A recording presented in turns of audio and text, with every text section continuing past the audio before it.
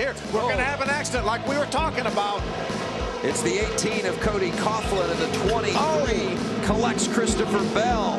Watch Sauter. This is an experienced veteran. He knows. Look how far to the left he is. That's where you want to be, except for a truck comes sliding by him on the inside. 2 trucks. Unbelievable job by Johnny Sauter. What a veteran move by him. Then he had to avoid Suarez on the outside. Oh, Johnny Sauter. Sideways. What a save by Johnny Sauter. Got loose. We got her back up. Good save. He was coming too quick just like that. He was 2 rows back like the 88. Just keep digging that bottom. Got the 17. He'll be a good pusher. Or Johnny have to get on the throttle to save that truck. Good save. Just got loose.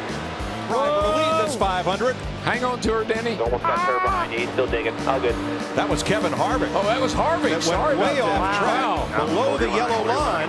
What an incredible save. You know how difficult it is. I guarantee he was full lock to the right coming off there, and all that was aerodynamics, just taking the air right off of Kevin Harvick's rear bumper.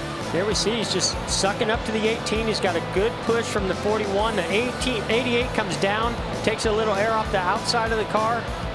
Oh, wow, that is incredible. And then he locks up the left front tire, straightening it up. Trouble, turn 4. Brian Vickers goes for a spin. Everybody takes evasive action and gets by without further incident. Now watch Dale Earnhardt Jr. in the 88 and Michael Waltrip in the 83 play thread the needle. Wow. Here's Dale Earnhardt Jr. racing through as Brian Vickers spins.